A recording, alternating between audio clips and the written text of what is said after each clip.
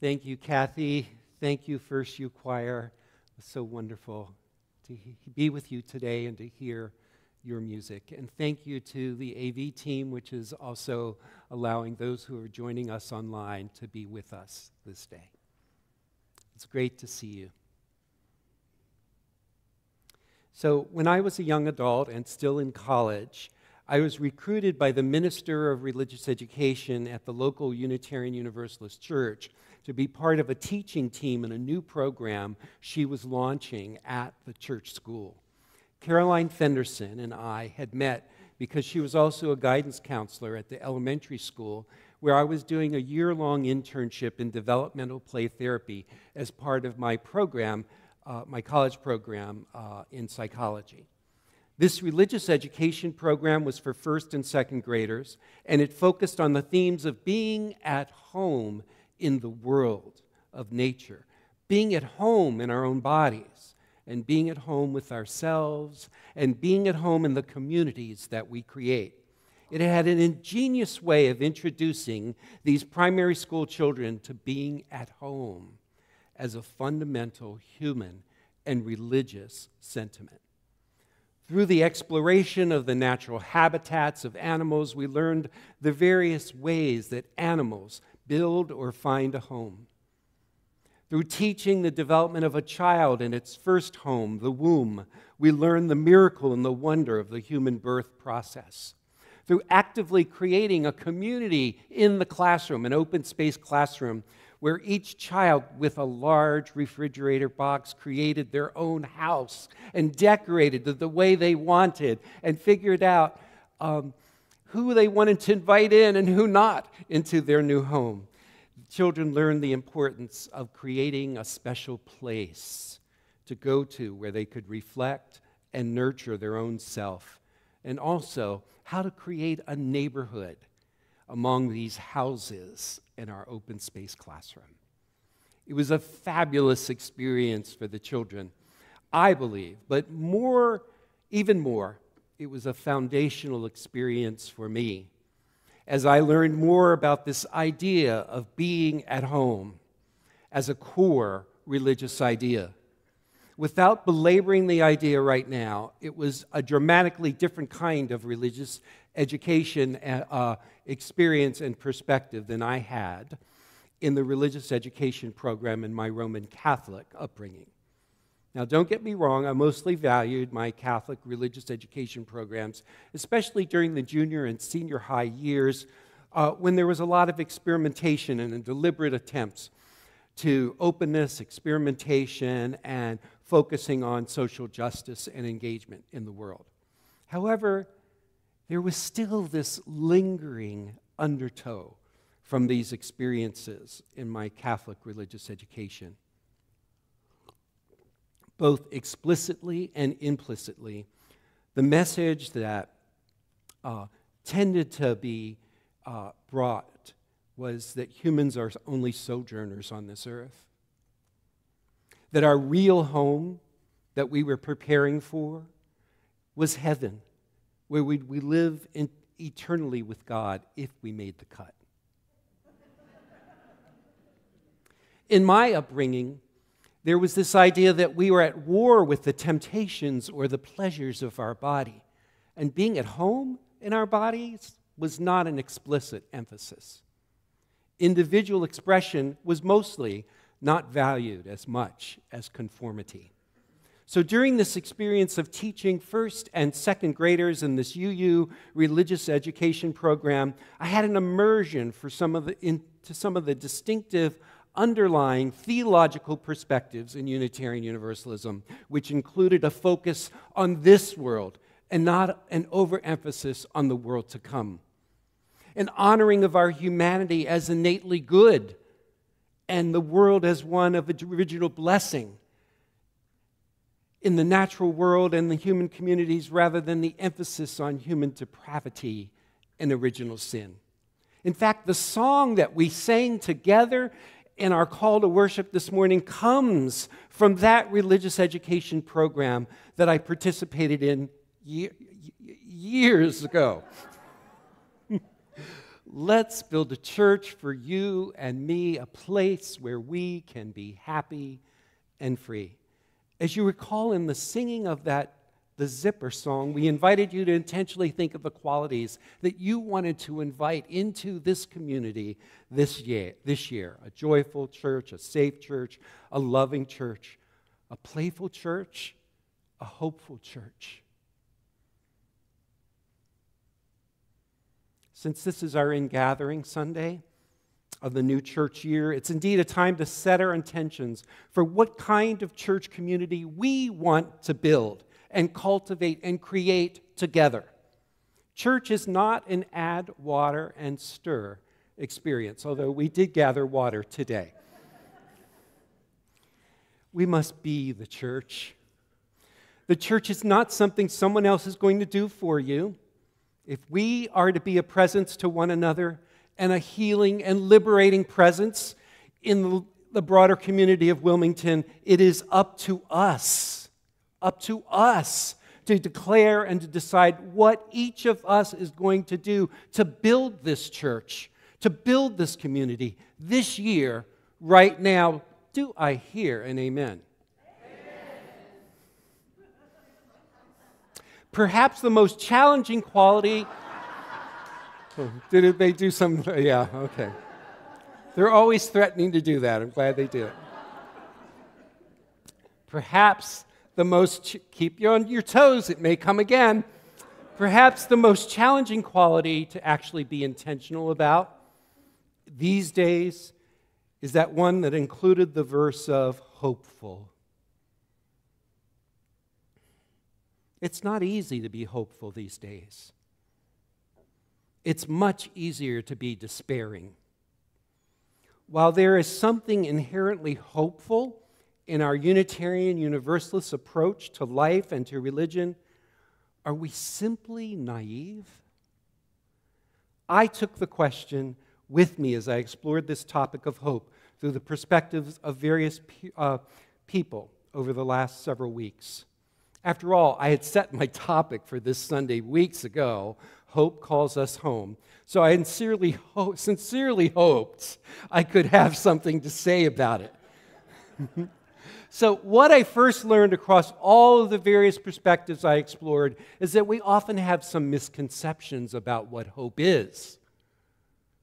Our confusion may then lead to a diminishment of our capacities to cultivate hope, because these misconceptions can often lead us to skepticism and cynicism rather than towards a pathway to embody and to act on hope. So I read the words of a psychologist, a global consultant, an activist, a Buddhist Quaker, a poet, and some Unitarian Universalist clergy. Now, I will only summarize the highlights of what I learned from them. I took on this task because I believe that we deserve to have a nuanced understanding of hope, more nuanced than usual. And I also believe it is essential for us to do so at this moment, at this time in history. And I also believe that it's critical, given all the ways that we could otherwise build a case for despair or appear foolish or Pollyannish by dedicating ourselves to hope at this time in human history. Let's deepen our understanding of a hope that actually grounds us, propels us, and moves us forward in meaningful and purposeful and impactful ways. As it turns out, there are over 100 research studies on hope-filled people. Don't worry, I'm not going through every one of those research studies. That not only philosophers and poets, but contemporary naturalists and social scientists have studied this topic of hope with eyes wide open to all the reasons of not having hope. Yet their conclusions about hope, I believe, can provide for us some practical guidance. By that I mean there are some practices that we can engage in to cultivate hope. Since I personally often like to highlight in my sermon what does any topic actually mean for us in practice, I want to share some of those practices with you as well. The real significant perspective, however, are the ones that you draw for yourself and that we draw for ourselves as a congregation if we are to be a hopeful church for you and me. So what does that actually look like in practice? Well, let's start with the naturalist, Jane Goodall. Who's heard of her? Okay. She's the world's most famous living naturalist, most known for her work with chimpanzees in their natural habitat. When Goodall was asked why she can be hopeful, she makes her case in a way that is grounded in seeing what is really happening right now, and one that is not an ideological hope, but a call to practical action. So I'll quote from her response to this question from the conversation recorded in this title, The Book of Hope, A Survival Guide for Trying Times by Jane Goodall and Douglas Adams. Goodall offers this perspective. I am facing up to the facts, and on many days I admit that I feel depressed, days when it seems that the efforts, the struggles, the sacrifices of so many people fighting for social and environmental justice, fighting prejudice and racism and greed, are fighting a losing battle. The forces raging around us, greed, corruption, hatred, blind prejudice, just are ones we might be foolish to think we can overcome. It's understandable that there are days we feel we are doomed to sit back and watch the world end, not with a bang, but a whimper. She's drawing from that line from T.S. Eliot. Then she traces her own 88 years of living. And the history of those years included such things as Hitler and the Nazis, the Cold War and the threat of thermonuclear war, the torture and the death of millions across the globe, and what she calls many dark periods of so much suffering in the world during her lifetime. Given our own current predicament and the challenges of her own history of observing the world, she was asked a second time by the interviewer, do you honestly believe there is hope for our world, for the future of our children and our grandchildren? And she responds in this way, I am able to answer truthfully, yes. I believe we still have a window of time during which we can start healing the harm we have inflicted upon this planet. But that window is closing. If we care about the health of the natural world, we must get together and take action. She clarifies further, what is the hope I still believe in that keeps me motivated to carry on fighting the good fight? What do I really mean by hope? And like everyone else I read, she first has to dispel some of the current misconceptions that many of us have about hope. She says hope is often misunderstood. People tend to think that it's simply positive or wishful thinking. I hope something will happen, but I'm not going to do anything about it. This, she says, is indeed the opposite of hope, which requires action and engagement. What does it require? Action and engagement. Many people understand the dire nature of this planet, but do nothing about it because they feel helpless and hopeless.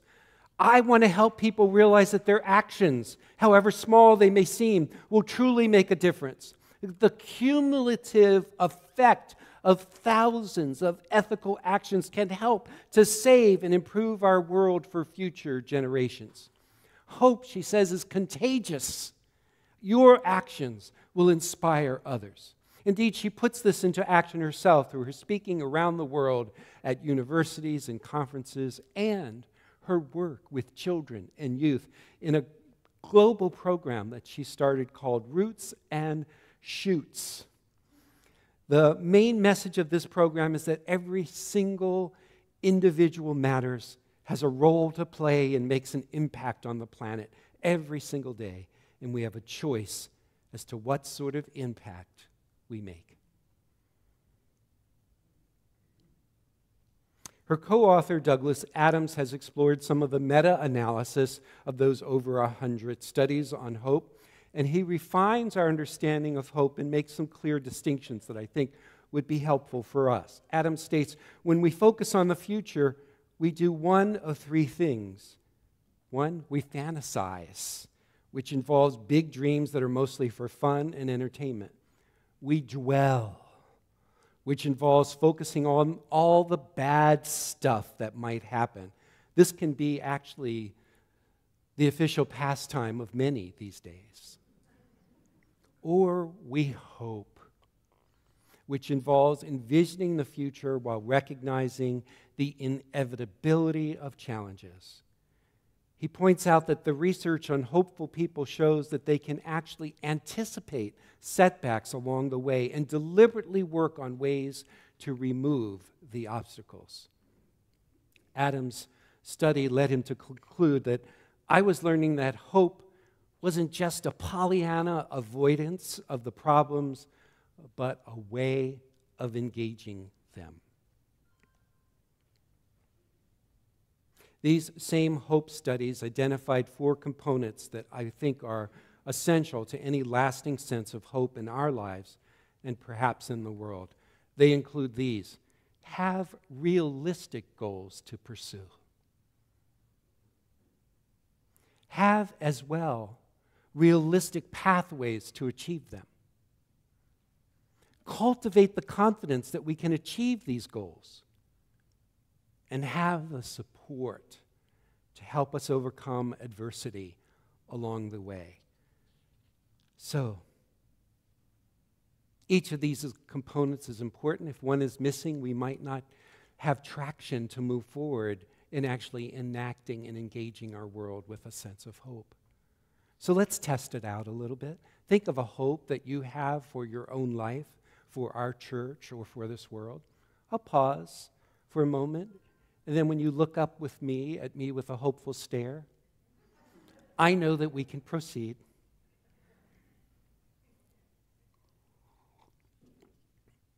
You have something? Okay. So let's test it out. In having this hope that you just named to yourself, do you have realistic goals to pursue? There's no grade on this. I'm just doing this as a self-assessment for yourself. Okay? Do you have realistic goals to enact that hope? Do you have some realistic pathways to achieve them? Do you have some confidence that you can achieve these goals through the pathways that you've outlined? Do you have some support to overcome some of the inevitable adversity you will encounter along the way? So that hope cycle involves all of those. If one of those is missing, it's probably hard for us to actually act and embody and engage the world with a hopeful stance. Does that make sense to you? Each of these questions can help you hone your hope, help us hone our hopes into actual hopes, because we actually have ways to enact and to engage them. Now, we're not alone in our hopes. I am so inspired by what I see all around in this congregation of the hopes that have been enacted and engaged.